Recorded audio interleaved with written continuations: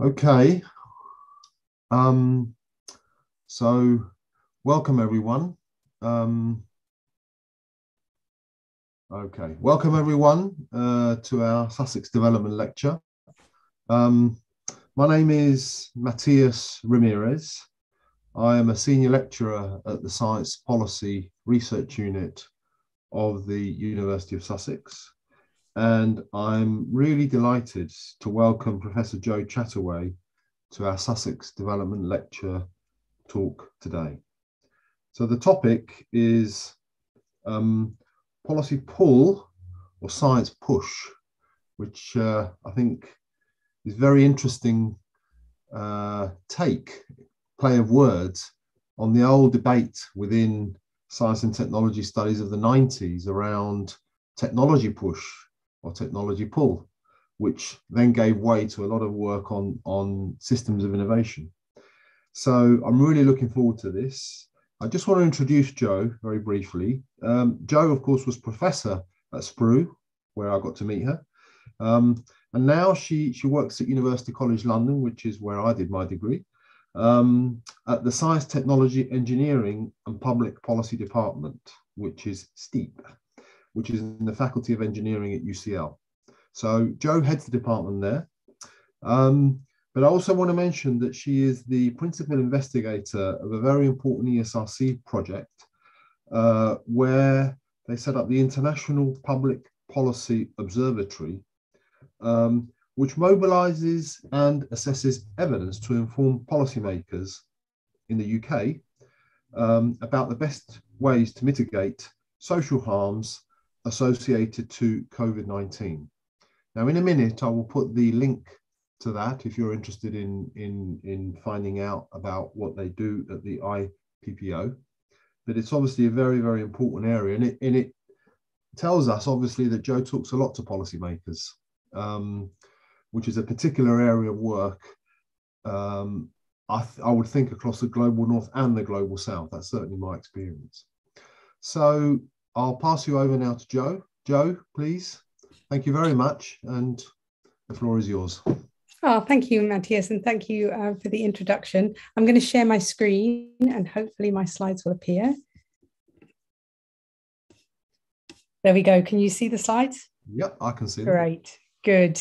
It's really lovely to be virtually with you today, and thank you very much to the organisers for asking me to give this talk. Of course, it's a very strange day, and if many of you are checking your news feeds as you listen to this lecture, I think I would be doing the same.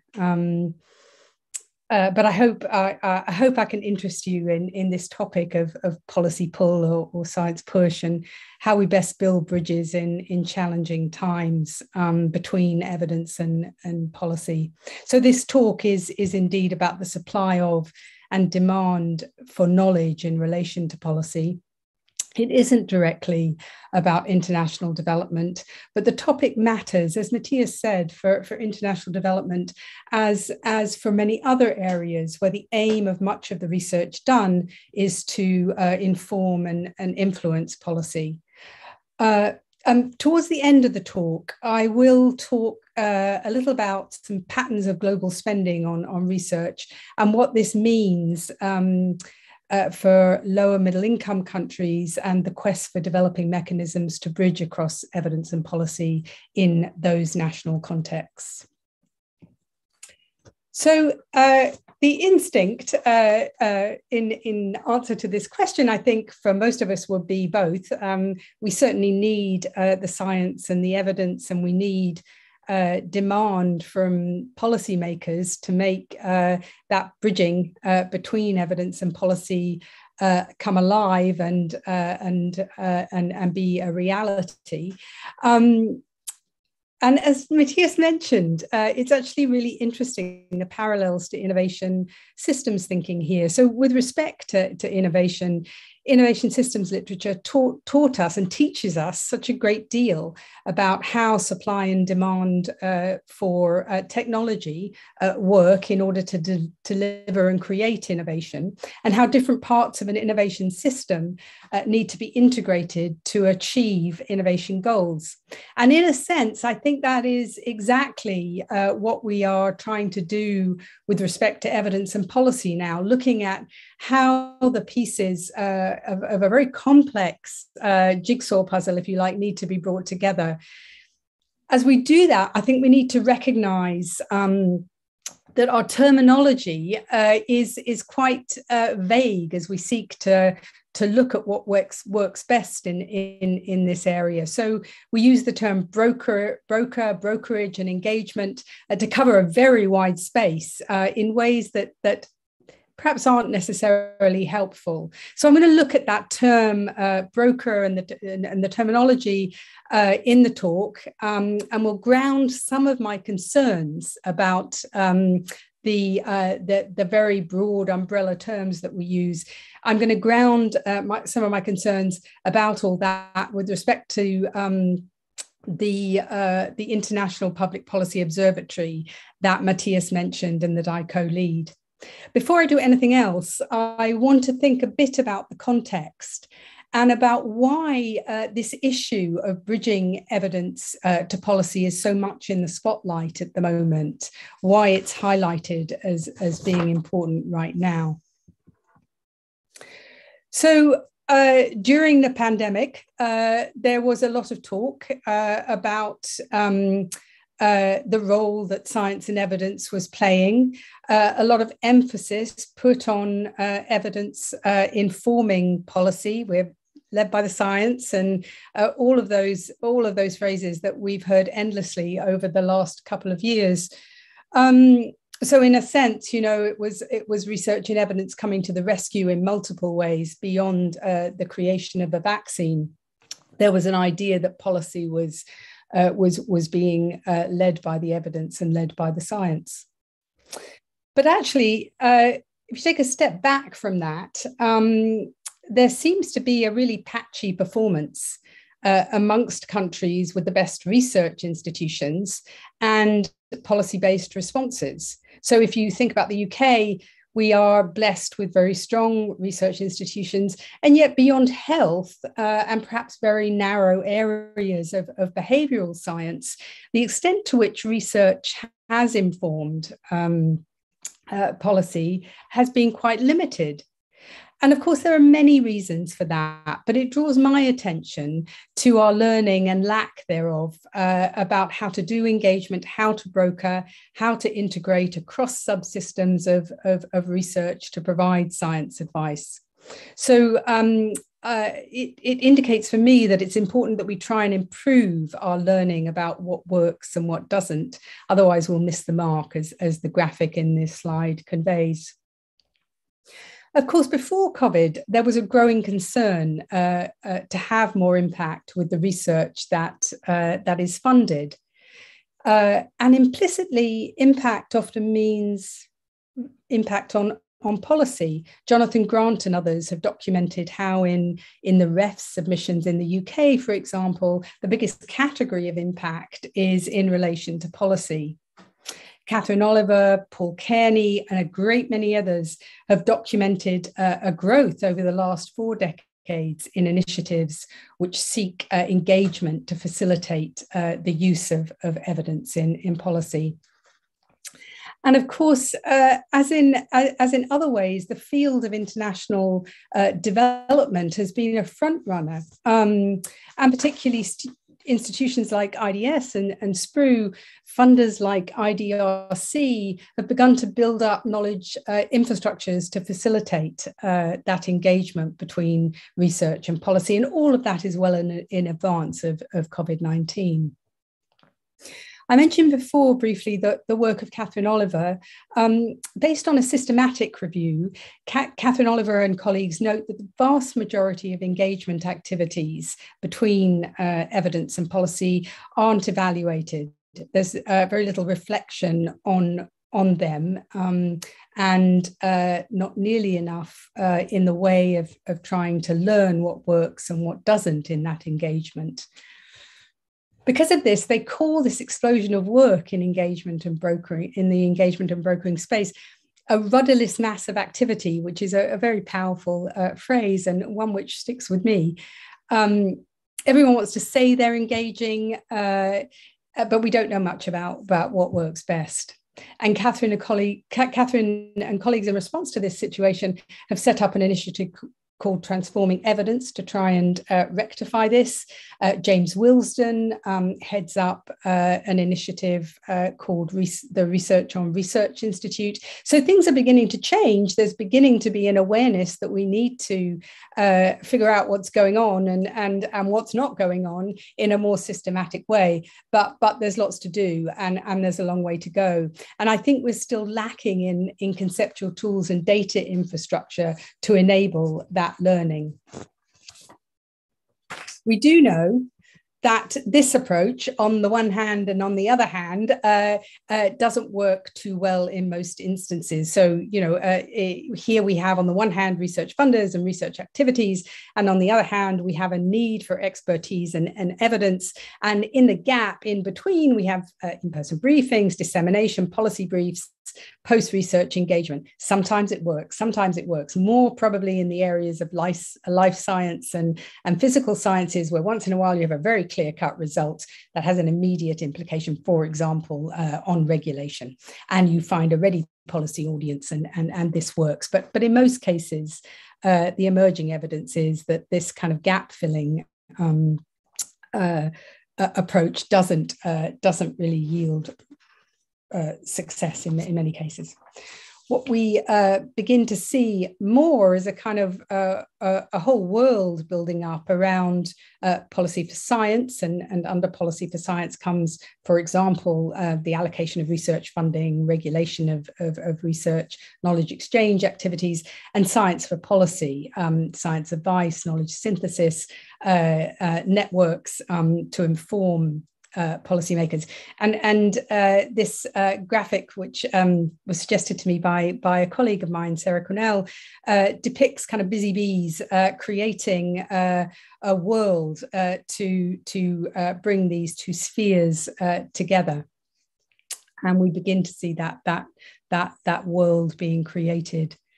And it's much more than filling the gaps, obviously, with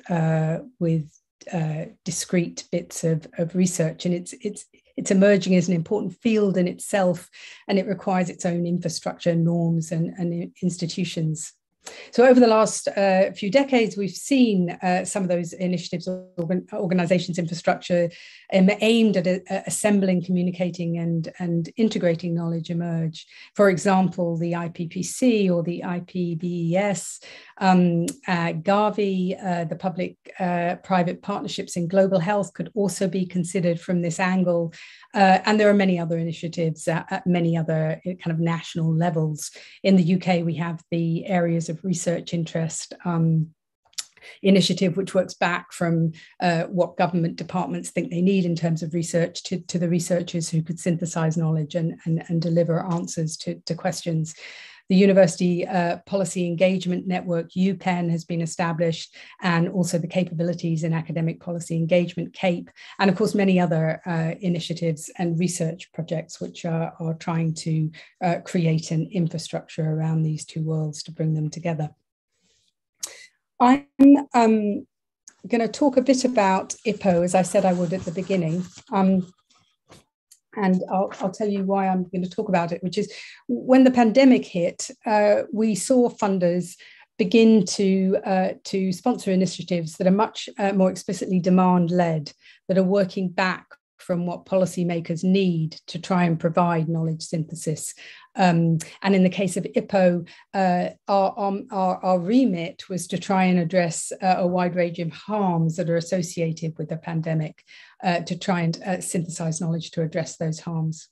So these initiatives, IPPO and other initiatives, are not primary research based, they're based on knowledge synthesis. So the US and Canada have both launched knowledge synthesis initiatives to try and bring social science, in particular interdisciplinary research, to address the harms associated with the pandemic.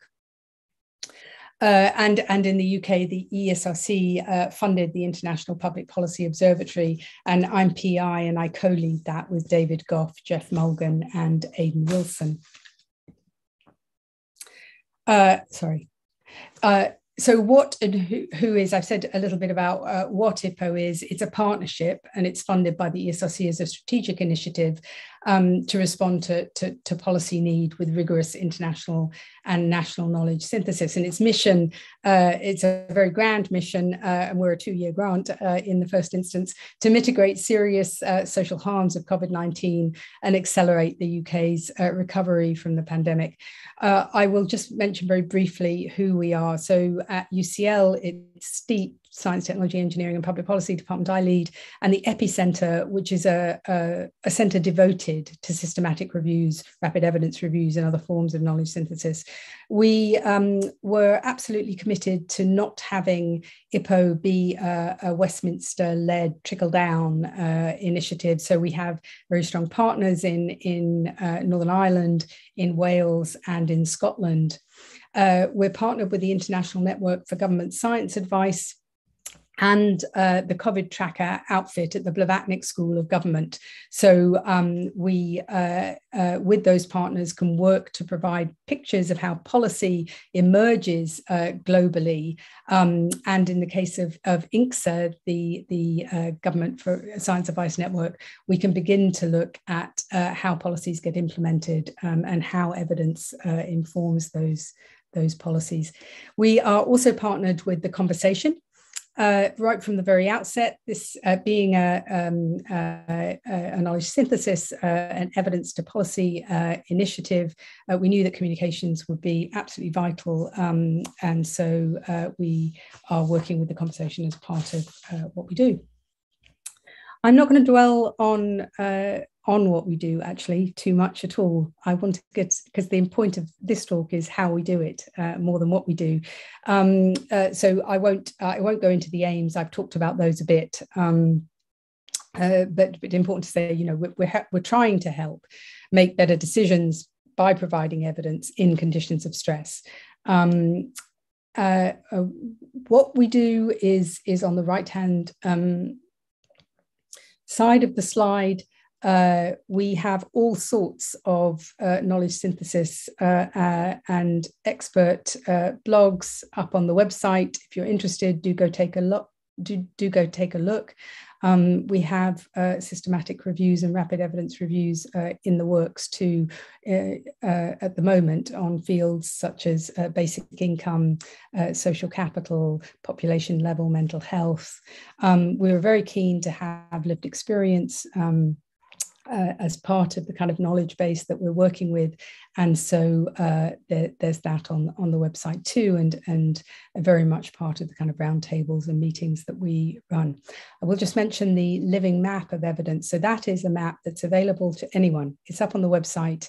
And what it does is across the areas that IPPO is working in the very broad areas, education, mental health, adult social care, housing communities, cohesion, and several other areas. The living map of evidence lets you look at systematic review evidence in relation to those areas. And as I said, it's open to anyone. You can just go in and you can target your search. So if you're interested in younger populations or older populations, or list of other ways in which you might refine your search, that you can do with the living map of evidence. I won't say more about what it is we do, but as I said, if you're interested, do go to the website. It's full of stuff. What I want to talk about is how we do it, and I'll say more about this.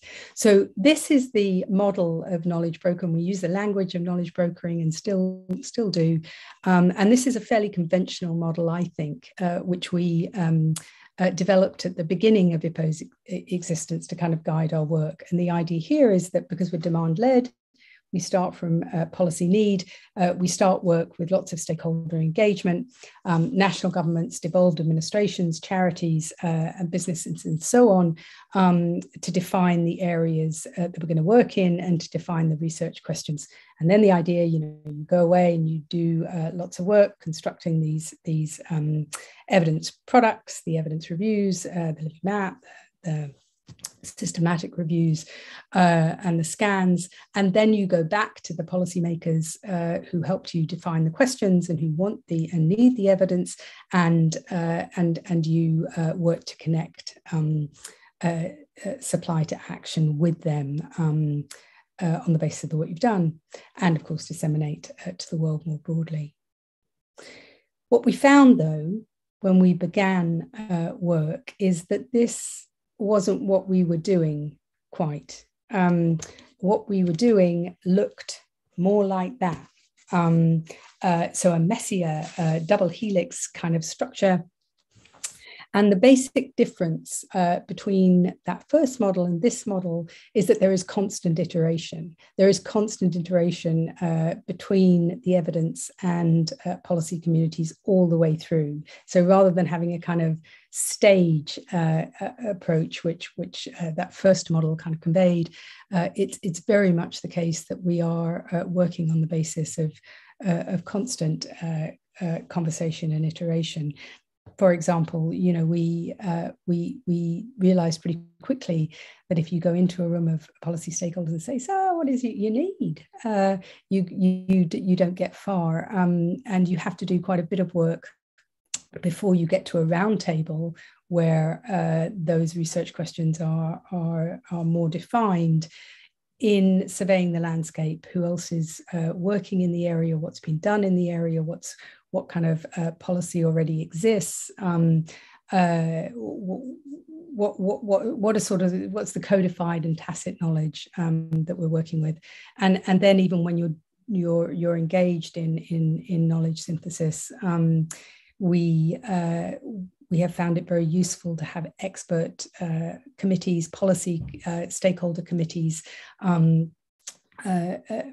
made up of those with lived experience too, meeting while that knowledge synthesis is going on. And the point here is not that you can necessarily chop and change while you're in the process of doing a systematic review. Quite difficult to do that, but you have to know how the policy landscape is changing so that you can adapt the questions that you're working with to the need as the need evolves. And the same thing at the end of the work, you need a lot of engagement to work with policymakers who are stretched to the limit, who have very little absorptive capacity. You have to work hard to explore the ways in which the evidence that you've gathered is the many types of evidence that you've gathered might relate to what they're doing. So that's the model we've kind of used to guide the work. When I was talking to Sarah, who suggested that diagram to me earlier today, she said, well, it sounds at points like it's a tug of war, and it does feel like that at points. Sometimes it does. It's not easy to resolve the relationship, but there's no option but to, if you want to have impact, I think, but to struggle with the tensions as you go along. So in a sense, I think that helix conceptualization of what we do fits very well with a sort of post-normal characterization of science and science policy.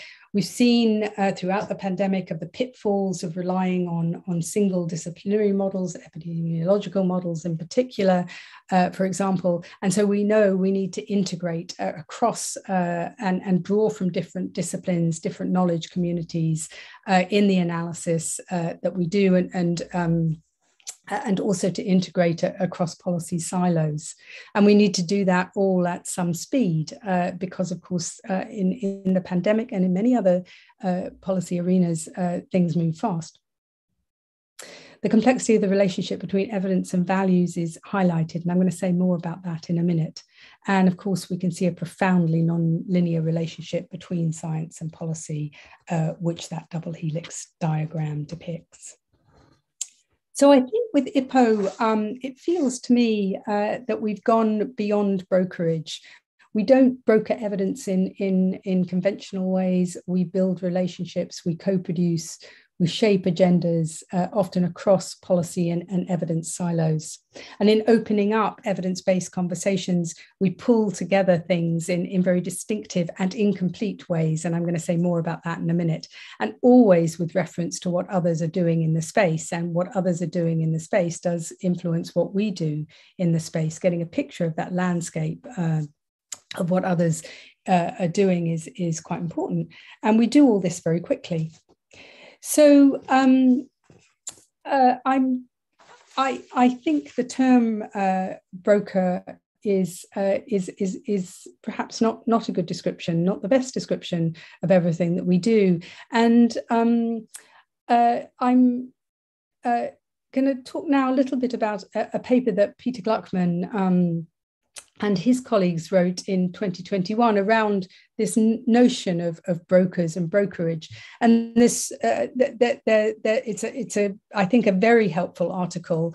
And one of the points that Peter Gluckman and colleagues make is that brokerage is not simply a passive it's not a passive thing. The broker isn't a passive translator between two distinctive cultures of policy and science. As I indicated earlier, that there's a lot going on that's much more active in building the linkages, in bridging success, in trying to bridge successfully the worlds of science and policy.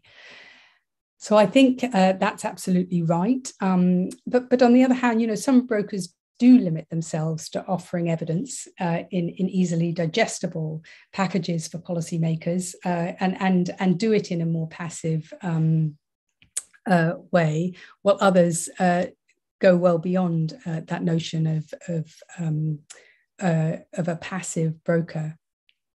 Some brokers are active assemblers of knowledge, they're conveners, they're capacity builders.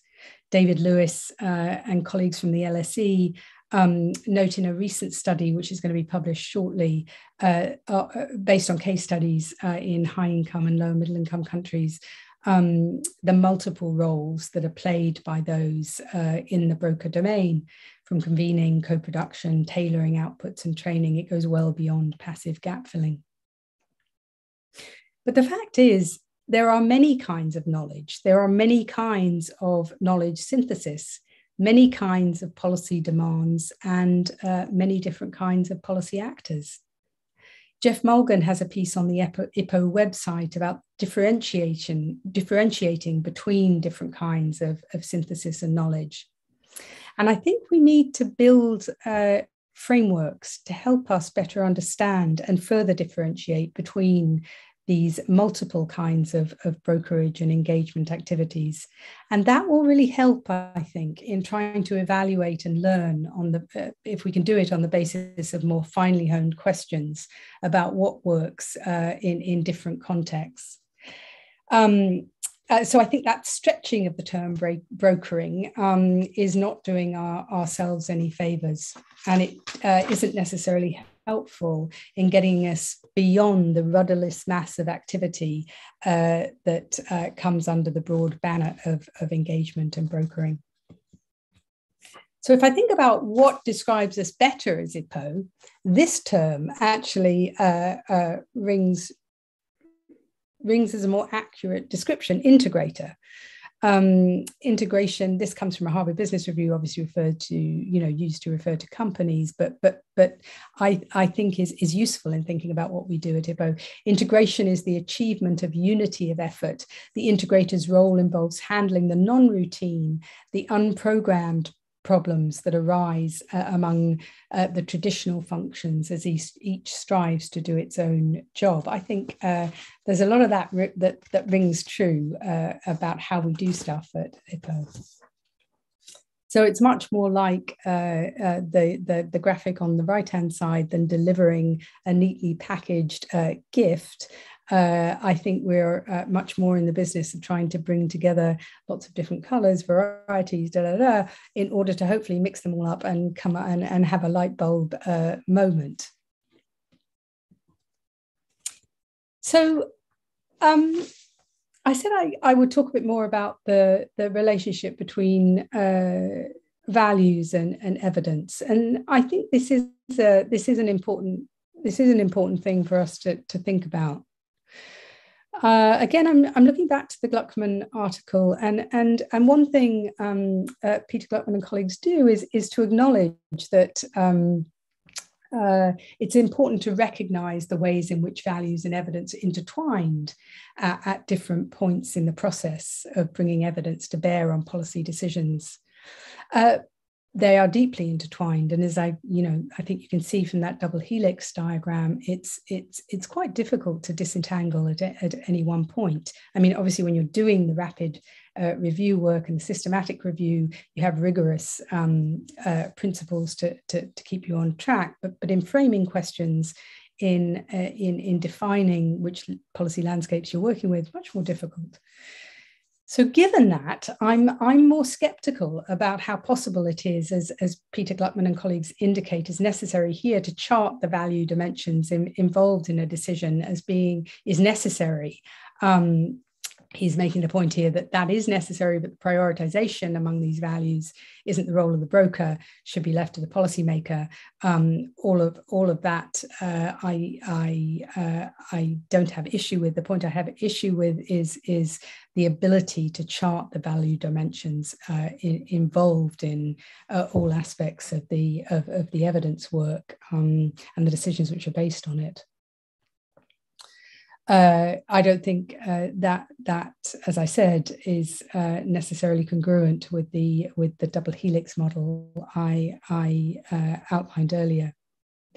So we certainly need to try and create balance and to check ourselves, and we do that. We always invite people to the roundtables and to feed into our efforts to define research questions. We invite people with different perspectives and from different kinds of policy communities. But if we tried honestly to keep track of the ways in which values and evidence and decisions inform each other, I think we'd be paralyzed. And one thing that we really want to do at IPPO is to make sure that we have knowledge coming from lived experience when we're in the room, when we're trying to define research agendas and research questions. If you're talking in this way about separating out values from evidence, it misses the point with respect to that community and that kind of knowledge that you're bringing into the room. So I think we need to be pragmatic in what we do, and we need to deal with an incompleteness in terms of evidence. And implicitly, that incompleteness does mean we're at risk of valuing certain types of evidence researchers, policy stakeholders over others. And it doesn't mean that we're dishonest brokers, to go back to Roger Pilkey's famous honest broker idea. It doesn't mean we're stealth advocates, again referring to Pilkey, or dishonest integrators, but because the nature of how we work and partly to do with the speed of how we work, it leaves us vulnerable to that incompleteness, which could be, if you're working on the basis that you can disentangle things fairly easily, can be misconstrued as bias. I don't think it's it's obviously not a deliberate attempt to introduce bias or to act as a stealth advocate. So I just want to say I'm aware that there is a huge amount of social theory that's relevant to these issues. I'd be keen to talk about that more, but I'm not going to talk about it in this talk. We could come back to it in the discussion, perhaps, if people are interested in talking about that. But my issue here is less about the relative nature of truth and whether you take a social constructivist approach to that or a critical realist approach to that. But it's about the practicalities of trying to operationalize an implementation strategy for effective evidence and policy interaction based on the idea that you can simply assume that you can disentangle values and evidence in a straightforward way. Now you may think this is a kind of minor point, and it may be, but for me, I've been thinking about this quite a lot, and I think it is quite important in terms of the way we think more broadly about doing the research to policy work, because I think if we're working from the assumption that we can maintain clear boundaries, we don't necessarily value some things which I think are really important. So first to say, I think, acknowledging that things may be incomplete, that you won't necessarily be able to capture in a rigorous way every perspective, every bit of evidence, every community that you need to, doesn't mean you can chuck out rigor in methods and approach. I think it's actually an argument for being more rigorous in methods and approach. But I do think it means that we need to incorporate a diversity and a plurality of actors and approaches. We need to acknowledge that there will be multiple ways of looking at questions, of asking questions, of answering questions, and we need to encourage that diversity and plurality of actors and different approaches. We need to be open, transparent, and encourage the dialogue, and we need to operate with a degree of humility. So there's that famous dictum, all models are wrong, some are useful. And I think we could say all integration activity is incomplete, just wrong and incomplete in better and worse ways. Sorry, could you say that again? Oh, sorry. That's my watch talking to me, which it does on occasion. So you can do these things in better and worse ways. And I think, having these kind of these principles, if you like, helps us to do them in a better way. So I think we need to work on with these principles to find better ways of classifying what it is we mean by knowledge synthesis, the different types of knowledge synthesis, and we need to be able to cohere and assemble knowledge sets and understand on the basis of better analytical categories what we're doing, what the what different approaches mean. And until we do that, I think we'll have difficulty getting beyond the rudderless mass of activity depicted by Catherine Oliver and colleagues. I said I would come back at the end of the talk to thinking about some patterns in global R&D spending and the relationship between those patterns and what I've been saying. So I'm going to talk here very briefly about this graph, which comes from a project called the Steering Research and Innovation for Global Goals project. It's led by SPRU, by Tommaso Ciali, and the PI is Andy Sterling from SPRU. And what is immediately apparent from this graph is, if you look at the note up on the right-hand side of the graph, 90% of SDG-related research is done in high-income and upper middle-income countries, done by researchers in those countries. Most research is unrelated to SDGs and at national level, social and economic goals associated with the SDGs. So those two things make it quite difficult with respect to the kind of work and how we do the kind of work that I've been talking about in lower middle income countries, because whether or not you like that broad term brokerage and you think that more conventional brokerage approach should be the one we work to, or as I've suggested, acknowledging the complicated nature of the iteration, in both cases you need you need nationally based research capabilities and researchers and brokers who can successfully navigate national terrains with respect to the evidence and policy. And what this graph indicates is that that's missing, and that actually the specialization of research is not working in a whole bunch of policy areas very well. There's very low levels of specialization with respect to a whole bunch of the SDGs, but also that where the research is being done in high income and upper middle income countries is an issue too.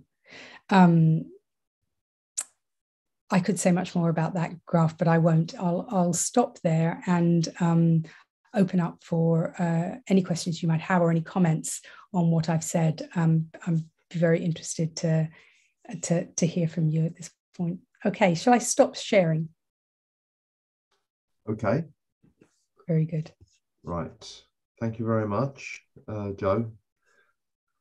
You're dealing with lots of really complex issues, and at the coalface, I would say, of this question about policy makers, and the interface with scientists and researchers.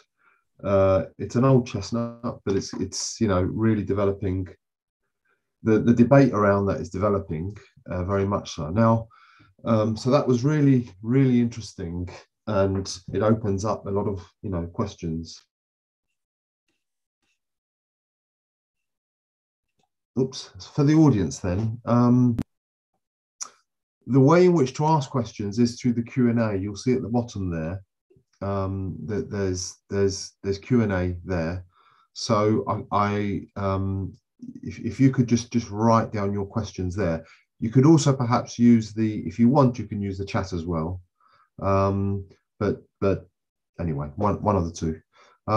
There is a question there already, Jo. But I was just wondering, before I take the questions from the audience, and while they're thinking about different questions that could come up, I could perhaps ask you one using my chair's privilege.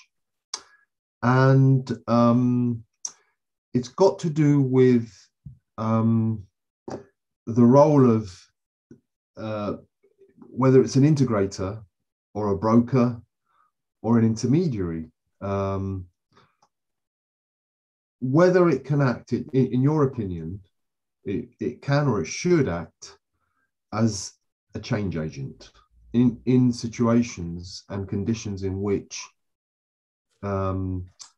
change is seen as important, as necessary, and it has to be put forward. And so take something like, the most obvious is obviously sustainability and the need for change. And some actors, not all, but some are willing to do that. So that provides a space in which to do that. And that means perhaps raising new agendas. And then this balance between optimization and change, I think, comes up, which can be, quite a difficult one to do. So do you think that's possible? And since you're talking about how, what are the ways in which that do you think could or can happen?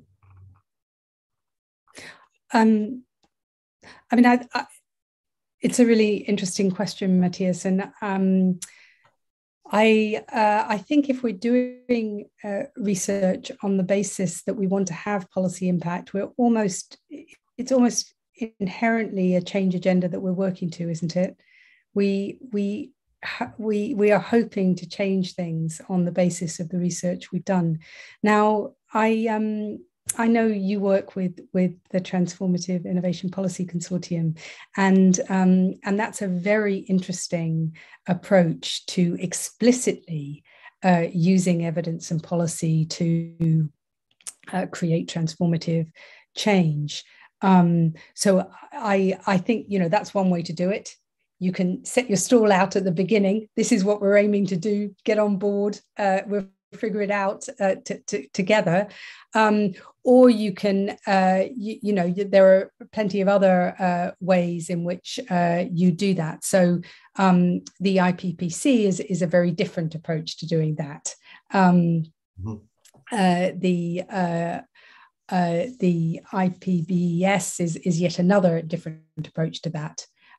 Garvey, completely different, all working with the idea that you need research and information and evidence to inform policy, but doing it in different ways and doing it with respect to that issue of values and evidence in particularly is particularly important in thinking about the difference. Because, you have with Tipsy, there's no question.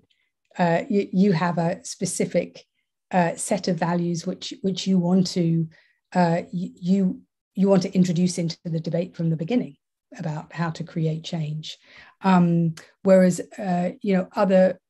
others are working on the basis that it is for the decision makers, for the policy makers, to use the evidence, but provision of that evidence is where you're hoping that the decisions they make will be grounded in good research and evidence. So, I think those differences are really important.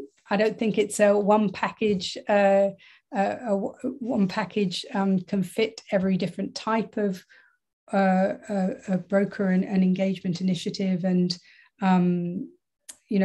part of what I hope to get across in this talk was that we need to get away from an umbrella term and think more creatively about how we categorize and understand that whole spectrum of different initiatives and the way they work with respect to engagement and that with respect to values and evidence.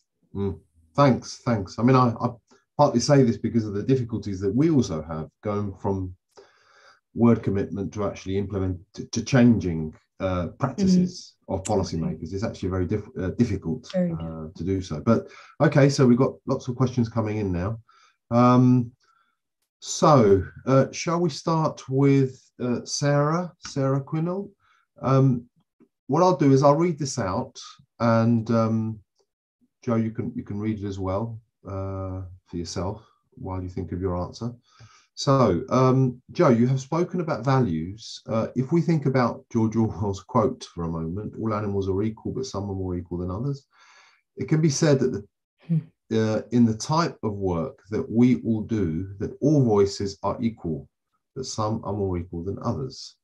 IPPO works a bit like a select committee on steroids. So how have you worked to consider positionally in the framing of questions and the types of evidence looked at? So yeah, you're not going to get away from these issues, Joe. No, no, and well, in framing the talk in the way I did, I certainly wasn't trying to shy away from them. I think that the way you put that, Sarah, is very useful. I do think it's a matter of considering our positionality with respect to both the evidence and the policy landscapes. Do I think voices are equal, but some are more equal? I do. I think, and that's part of the challenge that we're up against. If you're doing things at speed, it's easier to listen to the voices that are articulated very well, that are practiced, that have a position in the landscape that's well defined and well respected. And I think that's part of the incompleteness that I think we have to be aware of, and we have to do our best to overcome that, to get to the voices that aren't heard as often, but we probably won't manage that in a totally complete way. So I think the best we can do is to acknowledge that and bring in other, to be open, as I said, to be open and transparent and open to the dialogue in a very ongoing way. I like the analogy of select committee on steroids. I guess, we are the ones who are providing evidence to a select committee in that analogy, and that fits in that respect. Okay. One from Carlos Andres Gallegos. Thanks so much. Very interesting resources. I'm particularly interested in the section where you talk about values and science, which when you think in the role of grassroots and civil society in a triangle with science and policy making. Could you please comment about it, and if possible, provide a resource that addresses that intersection, which I'm sure you could do afterwards, but so it's you've got science, you've got policy, and perhaps if you add civil society, perhaps what Carlos is getting at is all the knowledge that exists within civil society as well, which is phrased in a different way than perhaps science would traditionally do, which is, I think, very, very relevant, thinking about transdisciplinarity and so on. No, it's a really good point. And if I think about IPPO, the way we try to bring in those voices is in terms of shaping the research questions that we work on, shaping the agendas that we develop around evidence and policy. We try hard to get charities and civil society actors and grassroots actors, where that's relevant, on board to help us do that. I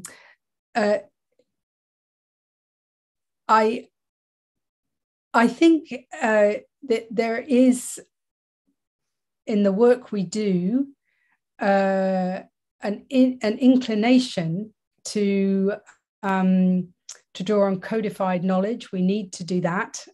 So that, by and large, is not a modus operandi which includes civil society. So in terms of the formal review work, the rapid evidence review work, and the systematic reviews, that is more exclusionary of civil society.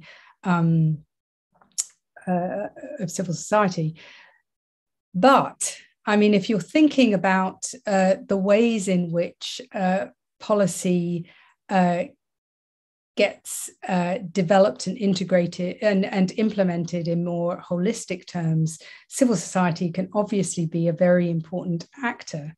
So with respect to that kind of policy landscape and your understanding of the role in which civil society plays, it's critically important to keep civil society actors in mind.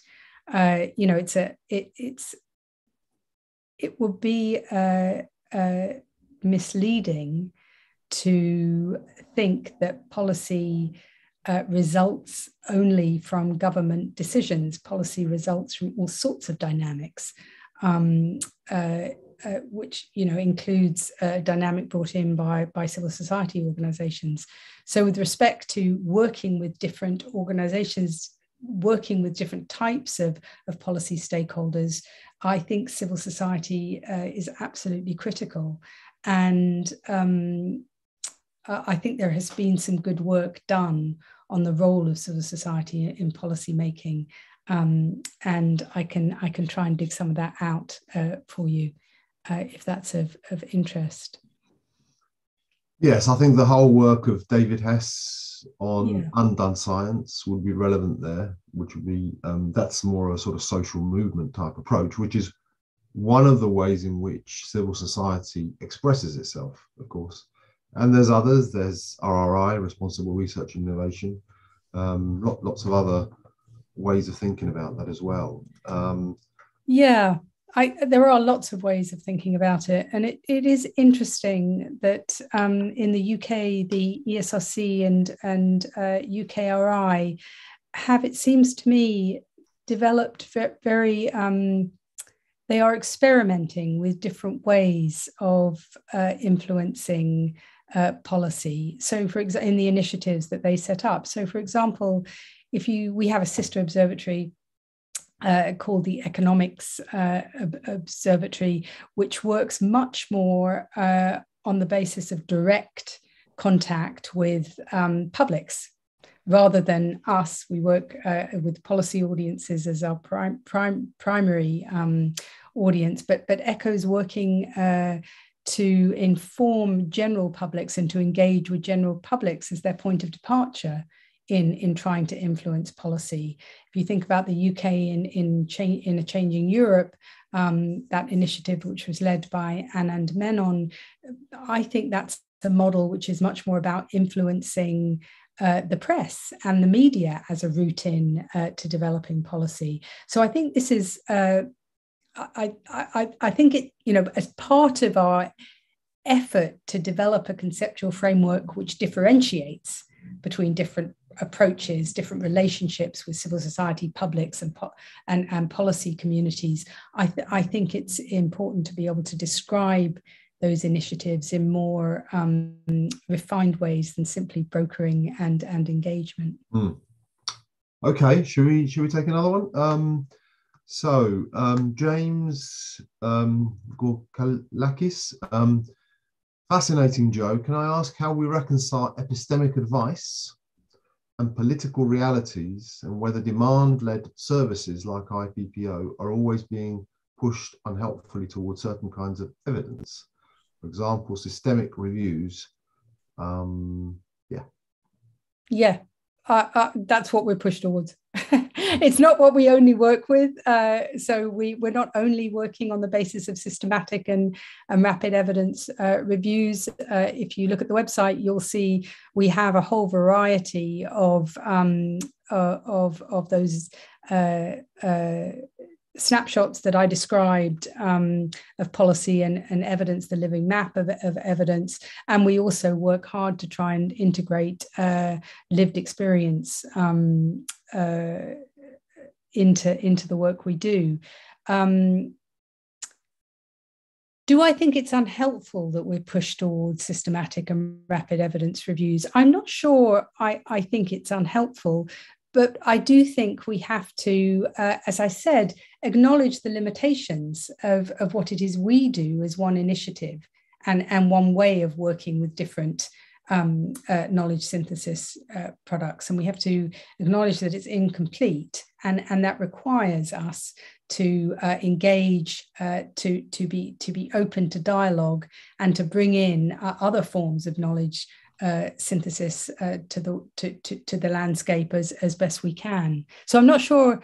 I think it's unhelpful to be doing the systematic reviews, the rapid evidence reviews, but we have to acknowledge it's partial.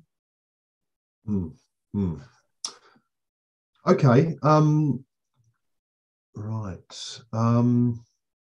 So I want to ask you one that came up in the chat, actually, rather than the Q&A, from David. So one of the things I'd like to know more about is whether you and your colleagues think we also need to rethink how we think about how policymakers actually use or don't use evidence. How far do we need to rethink our assumptions here? Yeah, it's not neutral. No, of course not. No.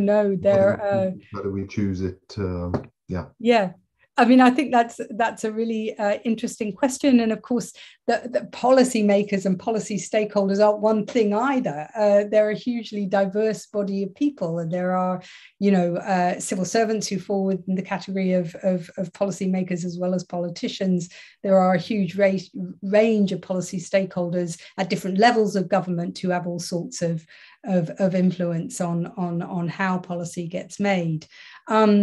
Yeah, so I think, do we need to rethink our assumptions? I think if we're thinking that the assumption is that there's a straightforward kind of engagement on the basis of purely the evidence that you'd like people to look at, I think we do need to reassess that.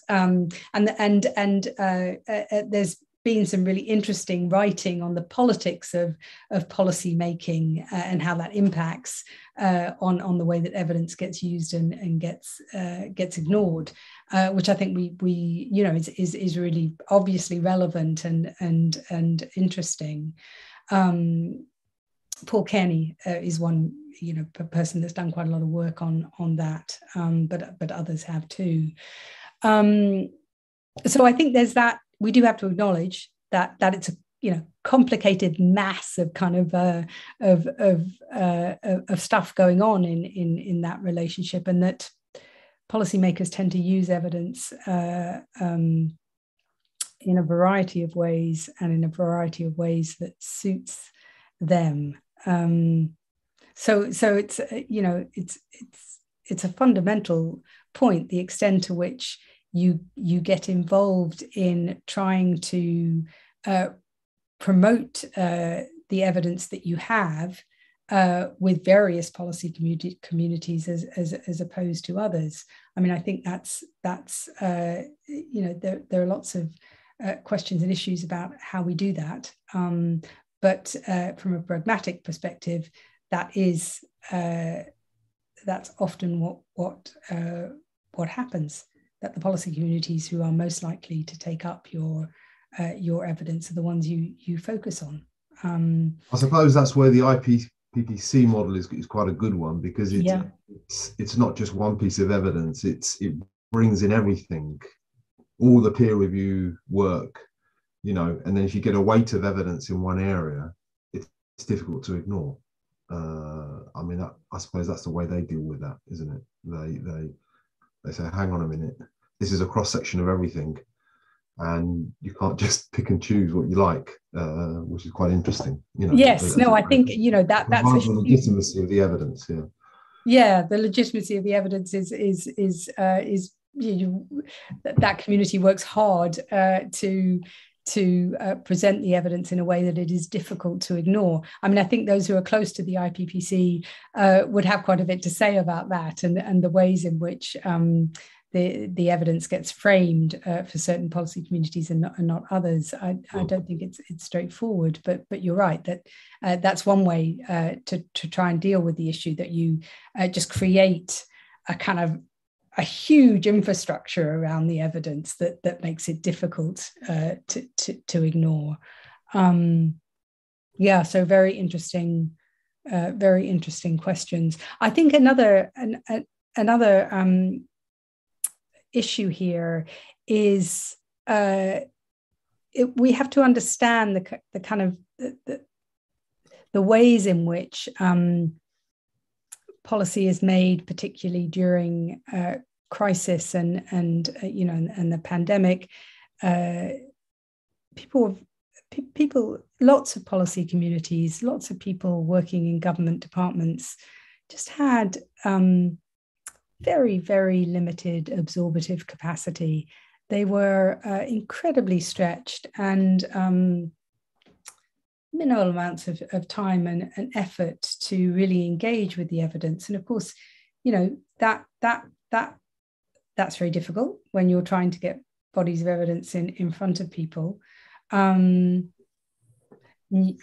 It does absolutely mean that you can't just hand things over, that you need to construct the conversations, you need to keep going with the conversations. It's another reason that kind of iteration needs to happen the whole way through to try and overcome the limitations of that absorptive capacity. And I think along with that low levels of absorptive capacity, you need to think about the ways in which knowledge flows or doesn't flow across different policy silos. And that is that's a very limiting factor, actually, because a lot of the challenges require that to happen, require, not only integration of evidence, but integration at a policy level. How you facilitate that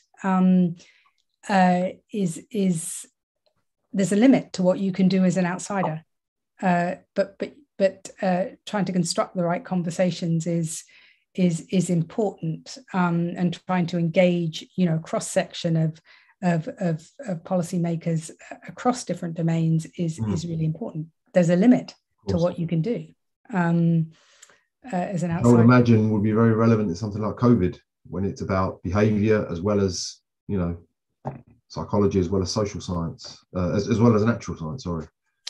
Yeah, definitely. At the level of evidence, you need to to address the fallout from COVID with respect to economic and social well-being. Of course, you're going to need to integrate a huge amount of evidence from across disciplinary silos. So, if you think about a question of mental health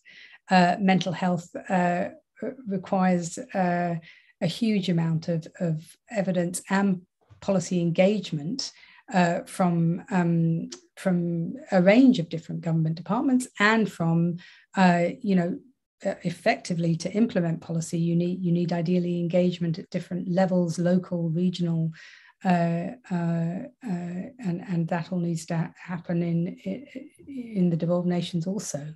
So the effort of integration is a huge one, and I think part of the challenge we have is that we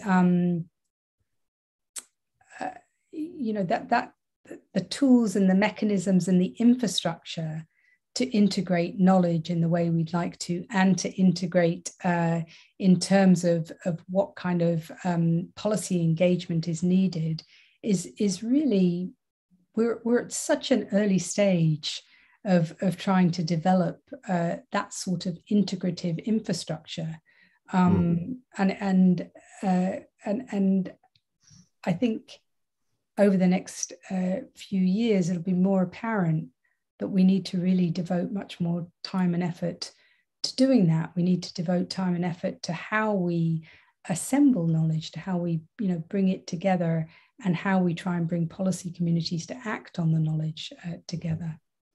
Okay, can we crack on with some more questions? I'm going to ask read two questions out, Joe, so we can perhaps move a little bit more on this.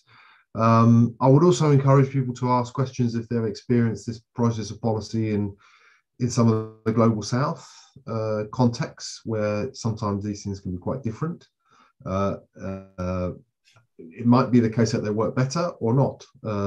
So that would be quite interesting as well. But I'm just going to read these two ones out, and perhaps, Joe, you can address them. The first one is about media, actually. So thanks for the talk. You mentioned the inclusion of the conversation in the partnership. Do you think there have been lessons learnt during COVID for how research and policy interact with the media, with the purpose of using research findings to influence policy decisions? And then the other one is, building on my question, I wonder what your thoughts are on how much scientists and researchers should tailor the way they conduct and present research to fit with the current priorities and values of the current decision makers. So that balance between your title, isn't it? The policy pull, which perhaps can take you to optimization, and other emerging agendas, which as independent researchers we want to develop, and which we think are necessary, is to get that sort of balance. Great questions. One of the problems with doing this stuff online is you can't have a conversation, really, can you? Because I would love to hear from the people who are posing the questions and hear their thoughts that lie behind the questions. This kind of question and answer format is perhaps less interesting than we could do if we were all in the same room. Yes, I do. I think there are lots of lessons to be learned about how research and policy interact with the media.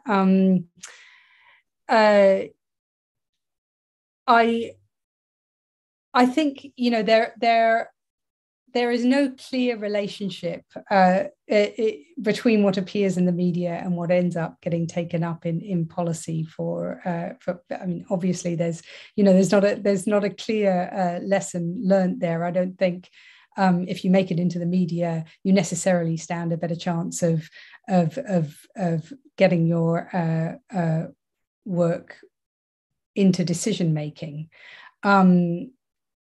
But the media is really important in terms of the way that things get framed and the way that research agendas take shape. They're a powerful player, and that's a very interesting dynamic, which I'm sure people are thinking hard about.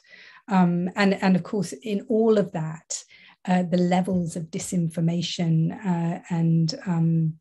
and misleading research is crucial. The reporting on research in a way that is completely confusing and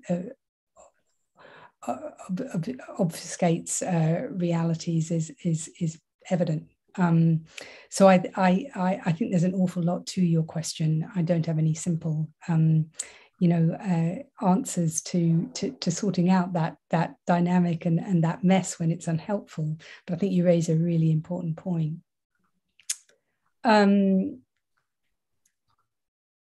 With respect to the second one on current priorities. I mean, I think the reality of this is if you are hoping to address critical policy challenges with research, you can't escape the need to understand how those policy challenges are framed in current policy environments. So to that extent, I think there are a set of challenges and a set of tensions which we need to work with, because obviously you can't ignore the way that policy issues are framed. What you can do, I think, in the kind of evidence you provide and the dialogues around that framing and the way that you construct evidence agendas to address framing, you can point out other dimensions and other perspectives. Now, of course, there's if you do that too much, you run the risk of losing any policy interest in what you're saying. But so I think, if that kind of tug of war analogy that I mentioned earlier, that's one dimension of the tug of war that you need to engage with, but you need to be true to the evidence in the way you try and reconcile those competing dimensions. Yeah, absolutely. It's a skill. Okay, shall we take another one? I wonder whether Jo could say more about what role she thinks research funders could play in maximising the impact of research stroke evidence on policy making. So there's been a shift towards impact, I think, which is, I think, good. That's true. So what's your view on what funders can do to improve both impact and maybe quality of evidence on policy making? Yeah, it's a great question, and I think there's a lot that research funders can do and are doing in this space. So, I mean, I think the support for initiatives like IPPO, which prioritize synthesis of knowledge rather than the creation of new knowledge on the prioritization of primary research, is actually part of what research funders can and are doing that helps in this space. because I think that challenge of trying to to integrate and make sense of different knowledge domains with regard to policy is such an important one.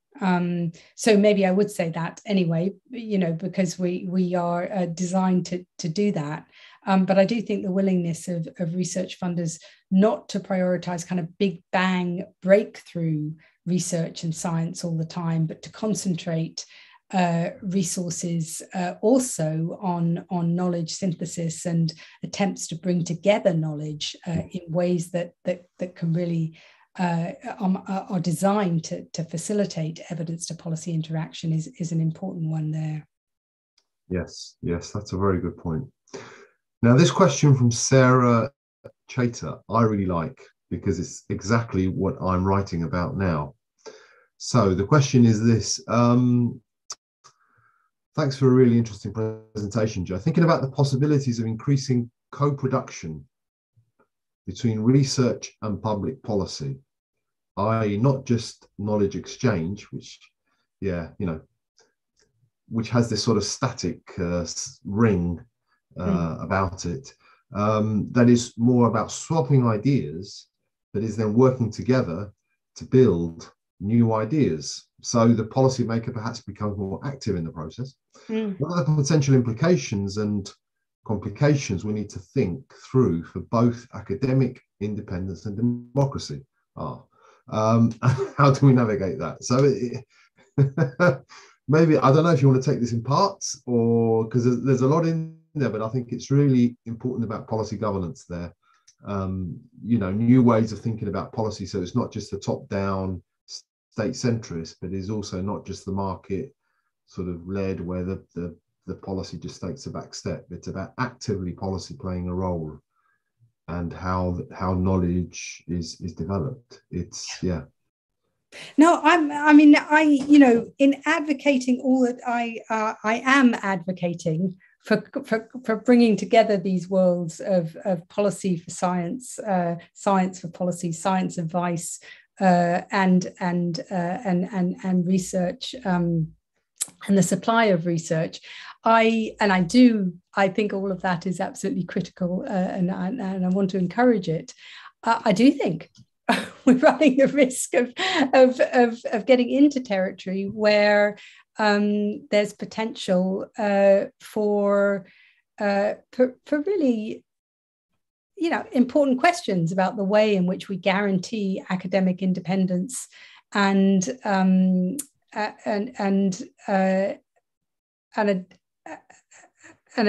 democratic approach, because of course the risk is when you link those to domains in unhelpful ways is science advice, agendas, the needs of what government thinks is important in terms of research dominate. That's the bad scenario where research agendas are totally defined by what policymakers think is necessary.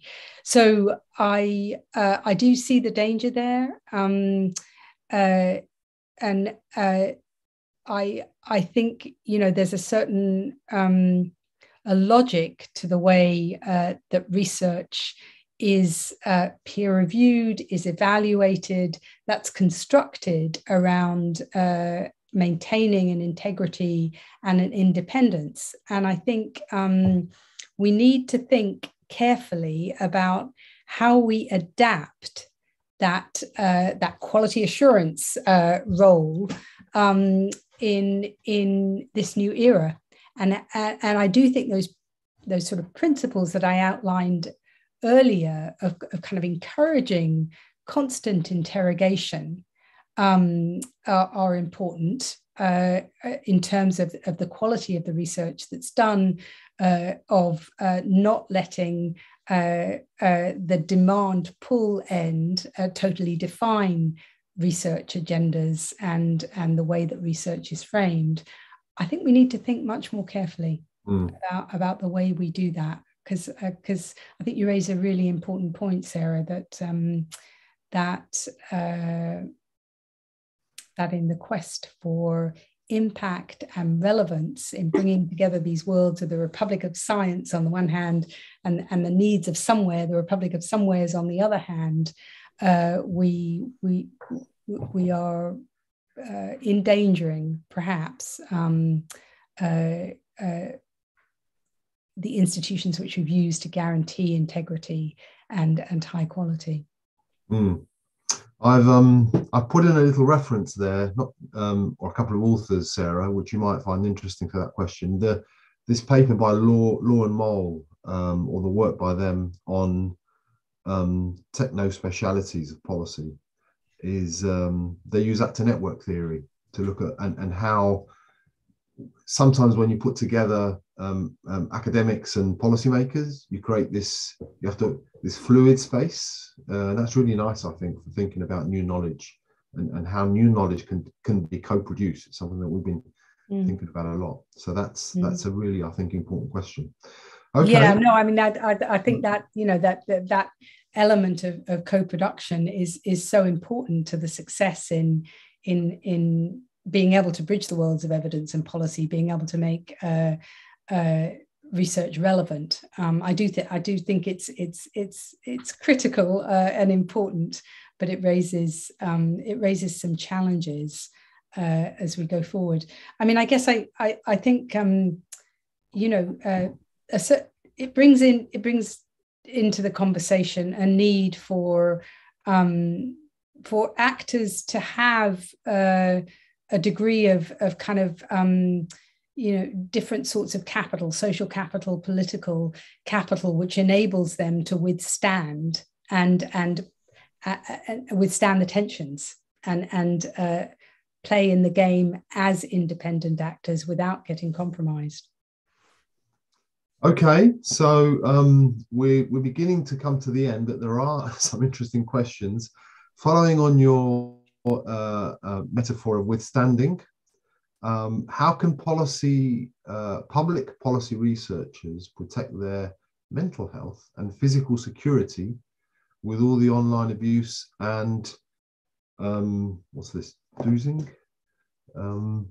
Doxing, I'm not sure what that means, but maybe you have Chris Whitty in mind. I don't know. Is this something, Joe, that you've thought about? Is it something that maybe not you, but other people that you work with, people fear or come across when they expose themselves to views which may, you know, which may be unpopular? It actually isn't something that I've experienced, or I have to say, thought about a great deal. I mean,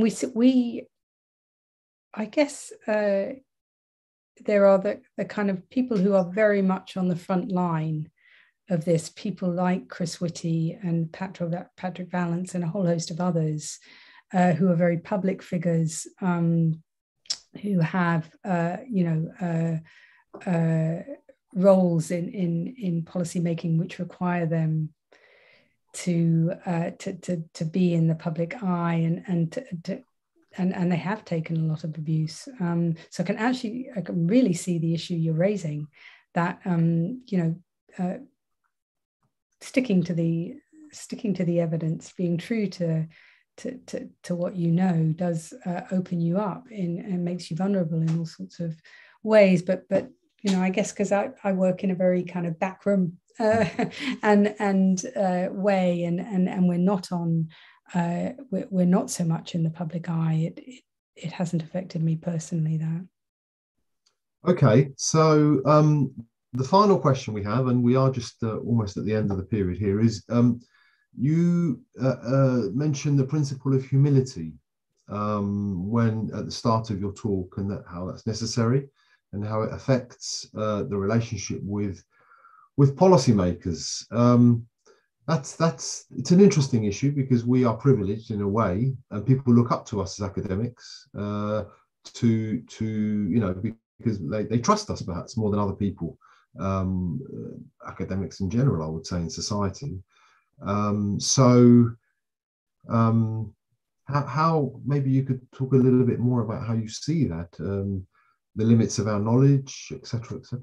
Yeah, no, I mean, I think it is exactly with respect to that I talked about, that I was trying to make that point about humility, that we are working to our, best, to be our best possible selves, and working in ways that as work, integrators, as trying to pull things together. We use all sorts of ways to try and guarantee that what we're doing is honest and of good quality and is reliable. But I think my point was that we do have to acknowledge, like modelers have to acknowledge that at some point every model is going to be wrong. We have to acknowledge that at some point we will have to see what we've done as incomplete. And therefore there's a certain humility. So it's another tension, isn't it? Because on the one hand you have to honestly believe that what you're doing is worth it, and that a policymaker can be confident in what you're saying and doing. But I think part of that is acknowledging the limits of what you know, as you put it, Matthias. I think that's important. It's an important principle to work from. Yes, absolutely, and it's a good principle. We are right up to the time now. We've taken lots of different questions, and Joe, thank you very much for sharing your experience. It's a fascinating but tough job there, and there's a lot of questions which I have for you, maybe that we could discuss another time over a coffee. That'd be lovely. In Bloomsbury, which is one of my favourite neighbourhoods. Welcome. I just want to say that this whole lecture and discussion has been taped and will be. You can download it or have a listen on the IDS website.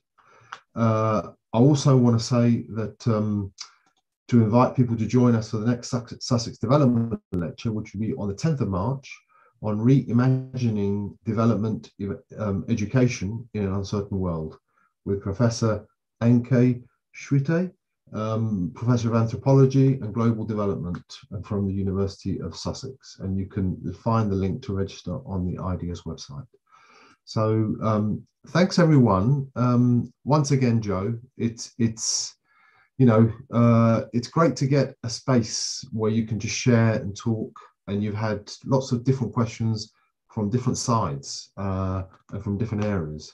So the way you've dealt with them and how you deal with such a sensitive area is really very, very interesting for me, certainly, and I'm sure for the others. So thank you very, very much. Thank you everyone for coming. We had a really good turnout. And I wish you all good night. Well, thank you to everyone. Really grateful for the opportunity and some great questions. Thank you. Okay. Bye-bye.